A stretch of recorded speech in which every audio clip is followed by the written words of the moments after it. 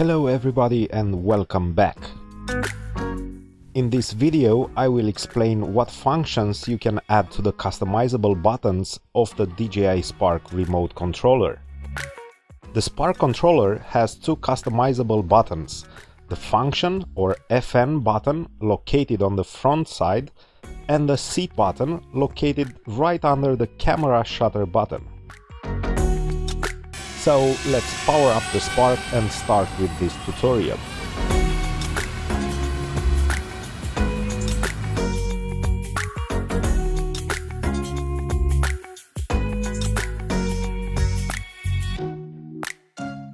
In the controller menu, tap on the remote controller icon. Scroll down a bit and here you will find a section to customize the buttons. The same functions can be added to both function and seat buttons. By customizing them, you are actually creating a shortcut to specific features without navigating through the controller's menu, but by simply tapping a button. The first option in the list is called Navigation. Although the name may confuse you a bit, it is actually referring to the Intelligent Flight Mode menu. If you assign this function to the seat button, for example, when pressing it during the flight, the Intelligent Flight Mode menu will come up on the screen, letting you quickly choose from one of them. Camera setting is the second option. You can assign this to the seat or FN button. When pressing it, the camera menu will come up and you can adjust the settings as needed.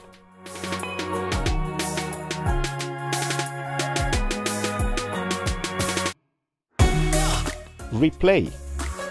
This one will trigger the library section of the Go For app.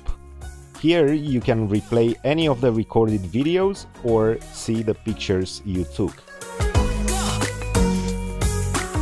Battery info.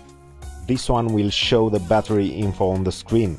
It is useful if you want to quickly check the battery level and the temperature.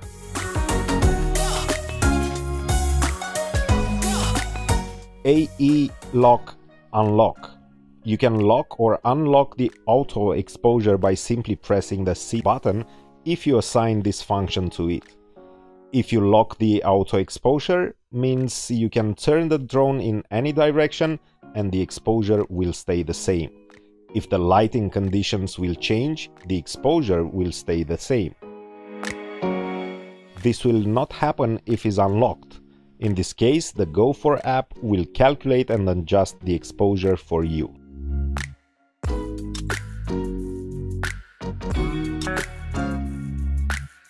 Camera forward or down. This function will quickly turn the camera down in a bird's eye view. Pressing the button again will turn it back up.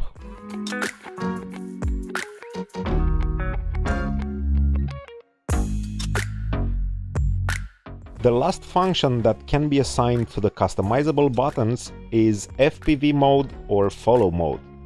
This one refers to how the gimbal will act during the flight.